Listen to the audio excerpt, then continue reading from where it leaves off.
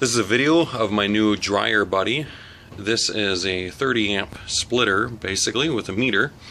It uses a plug, the same style as this outlet, which is an NEMA 1430, common outlet used for dryers on houses built 96 and up. Before that, they used a NEMA 1030.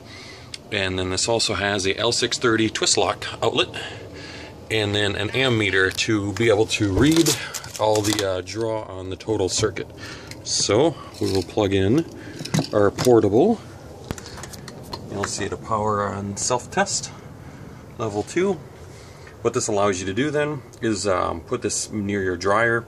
For those who rent and can't get a NEMA box with outlets permanently installed, you can use one of these. Now tonight I'm using an adapter because I don't have a 1430 on the outside of the house. I have 1450s. The total draw will be shown here. So you turn your dryer on and say you have 10 amps of draw. You know, you can do the math and you know how much you have left, and then you can go ahead and go into the menu and set your level so your car can take the rest. And that's it. These are also available with any kind of outlet configuration you request.